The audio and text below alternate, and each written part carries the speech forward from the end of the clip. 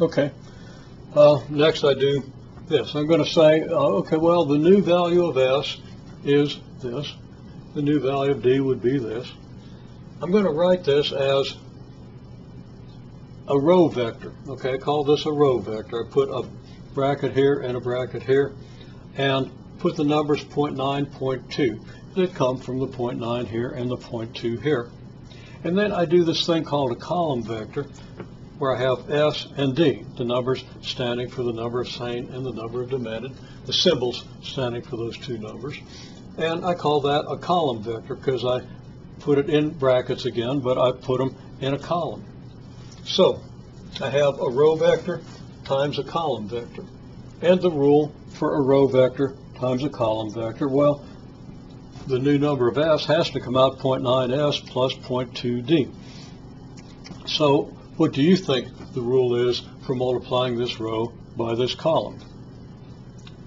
Okay, I have the first number in the row, the second number in the row. The first number in the column, the second number in the column. So what do I do with the first number in the row? It's the first thing I'm going to do. Stop and think about it. Well, I'm going to multiply the 0.9 by the S because that's what I need. So I'm going to multiply the first number here in the row by the first number in the column. And then I need 0.2D, so I'm going to multiply the second number in the row by the second number in the column. And then what am I going to do with them? Well, I'm going to add them. So the rule for multiplying a row by a column is I multiply the first number in the row by the first number in the column, multiply the second number in the row by the second number in the column, and if the rows are longer and the columns are longer, I multiply the third number in the row by the third number in the column, fourth number in the row by the fourth number in the column, and so forth. Well, whatever I do, when I get done doing those multiplications, then I add the results. That's how I multiply a row by a column. Okay? So here it is. Multiply the first number in the row by the first number in the column, second number in the row by the second number in the column, and this could go on for the third, fourth, fifth, however many numbers you have, as long as the row and the column have the same length. And in other words, you don't want to multiply a row with 12 numbers by a column with 16 numbers. You don't have anything to match up with the last four numbers in that column. That's not going to work. You have to have matching rows and columns. Okay, well anyhow, then we add the two results in this case, and if there are more than two, well, we just add them all. Okay, so what's the rule for the new D? How would I write the rule for the new number of demented? I'm blocking it with my body intentionally so you can pause and think about it. Well, hopefully you did that. Here it is.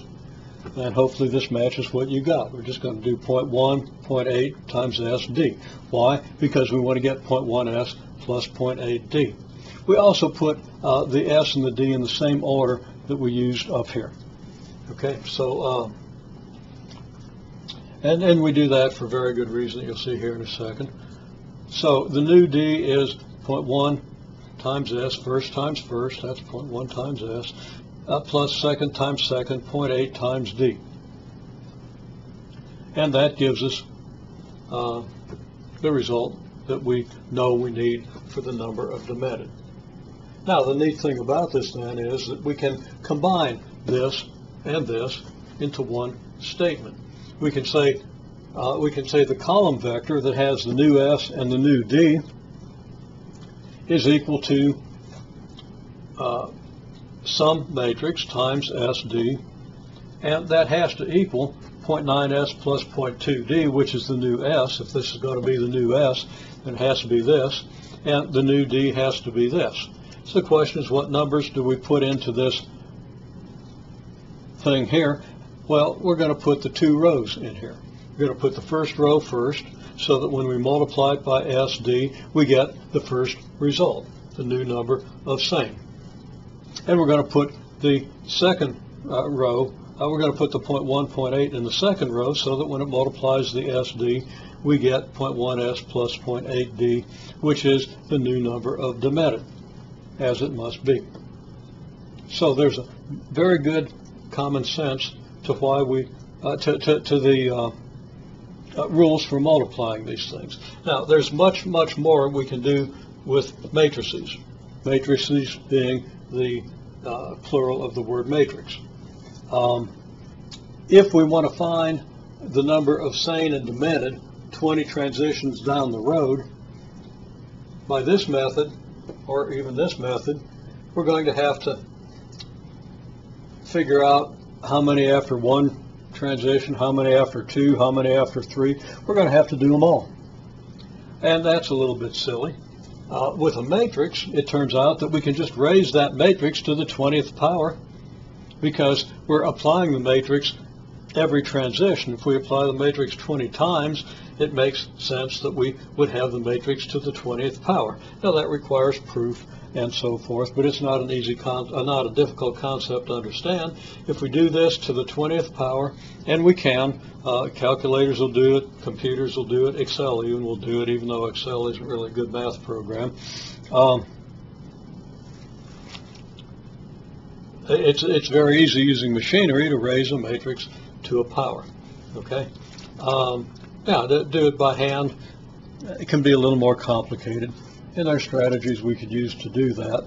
And I will ask you to raise matrices to some small powers as we get the rules for multiplying matrices. But now, next thing we got to do is we got to know what the rule would be for multiplying this by itself. So if I wrote down this times the same thing, well, I recommend that as something you might just try and see if you can come up with something that makes sense. Okay, there are a couple of things you could do, and you don't know which one's going to make sense. But just in terms of what you've seen here, it's possible to conjecture how you would multiply a matrix by a matrix.